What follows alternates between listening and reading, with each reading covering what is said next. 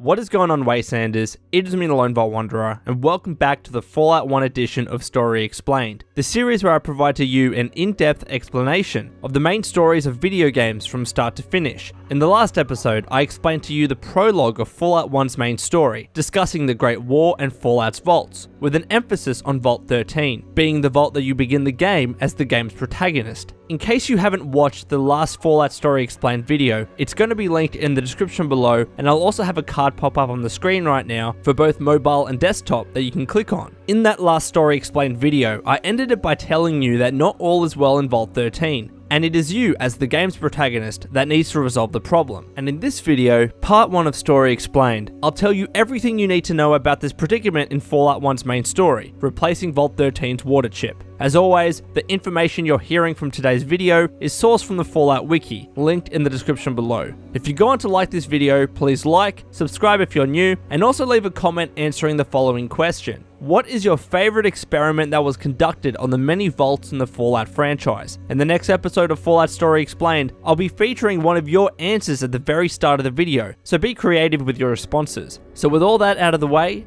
this is part 1 of Fallout Story Explained, the water chip.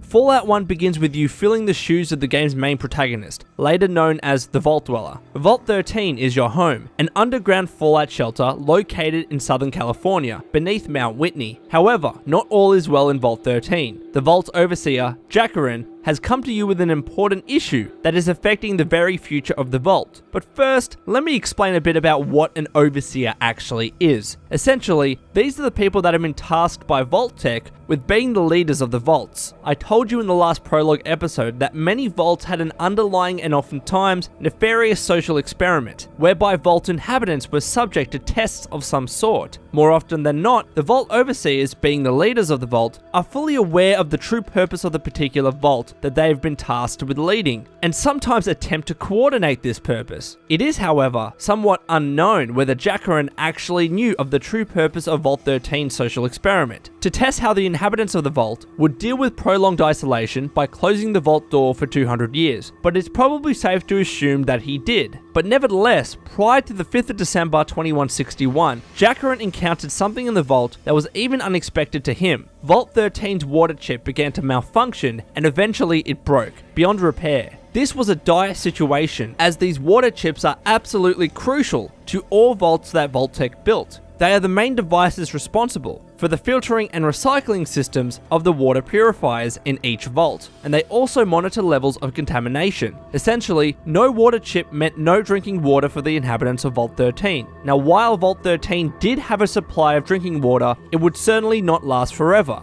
The lives of Vault 13's people hung in the balance. The Vault desperately needed a replacement water chip to ensure that there was drinking water in the future. It is very interesting to note at this stage, though, that while Vault 13 did actually order additional water chips, it was due to a shipping order mix-up that another Vault, Vault 8, received this order of water chips instead. Nevertheless, Jackarin had to improvise and do something else to address the Vault's fast decreasing water supplies. So he started to send out Vault 13 dwellers into the post-apocalyptic wasteland on missions to try and find a replacement water chip. Interestingly, the Vault Dweller, the character that you play as in Fallout 1, was not actually the very first person that was sent out to find a replacement water chip. In fact, one of the first people sent out were two men known as Tallius and Ed. What is noteworthy here is that when you eventually leave Vault 13, it is actually Ed's skeleton that lies just outside the Vault's protective door, which you can then loot for items. What is strange, however, is why Ed's skeleton is located just outside of the Vault, as you would have expected for him to actually travel a little bit before dying, especially because his skeleton also appears in a cell in a completely different location in Fallout 1, known as the Mariposa military base. But we can just assume that this was just a quirk of a video game. So regardless, let's just focus on Tallius. Tallius was tasked with the mission of finding a replacement water chip for Vault 13, but initially was unsuccessful in his travels and searches. However, Tallius then heard of how a city known as Necropolis had a water pump, so he headed there with the hope of finding a functioning water chip. Their city, however, was full of giant super mutants, and eventually, Tallius was taken captive and was taken to the aforementioned Mariposa military base. There, he was dipped into a large vat filled with a substance known as FEV, which will be explained in full in a later episode, and as a result, he transformed into a ghoul-like super mutant.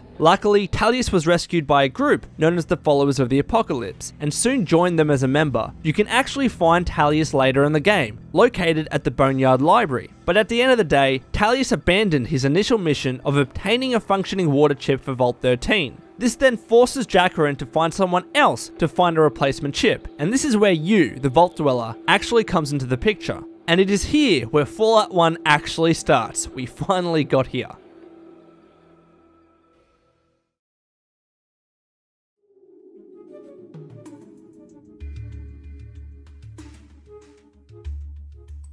On the 5th of December 2161, at approximately 7:21 in the morning, Jackarin informs you that the controller chip for Vault 13's water purification system, or the water chip for short, has broken. They can't make another one or find a workaround. As a result, Vault 13 is running out of drinking water. Water which of course is crucial to the Vault's survival. In Jackarin's own words, you are the only hope that the Vault has to find another controller chip. Jackarin also tells you that there is about 4 to 5 months before the Vault runs out of water, but the more precise time is about 150 days. Jackarin then marks your map with the location of another Vault as a good starting point to try and find another water chip. He then tells you to be safe, gives you a 10mm pistol with ammunition, and a device known as the Pip-Boy 2000.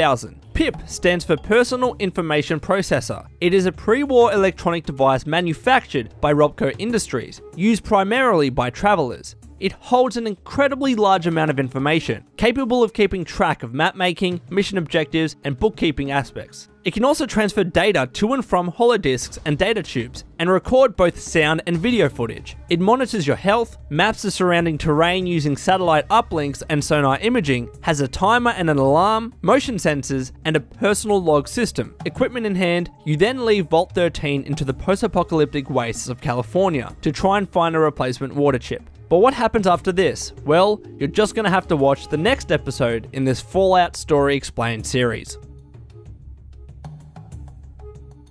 Thank you so much for watching until the end. Again, if you like what you saw, please like, subscribe if you're new, and also leave a comment answering the following question. What is your favorite experiment that was conducted on the many vaults in the Fallout franchise? In the next episode of Fallout Story Explained, I'll be featuring one of your answers in the comments at the very start of the video, so definitely be creative with your responses. As soon as the next Fallout 1 Story Explained video is uploaded, I will link it in the description below and also have a card pop up on screen right now that you can click on. So until next time, this has been the Lone Vault Wanderer. Please take care of yourself, and would you kindly keep fighting the good fight.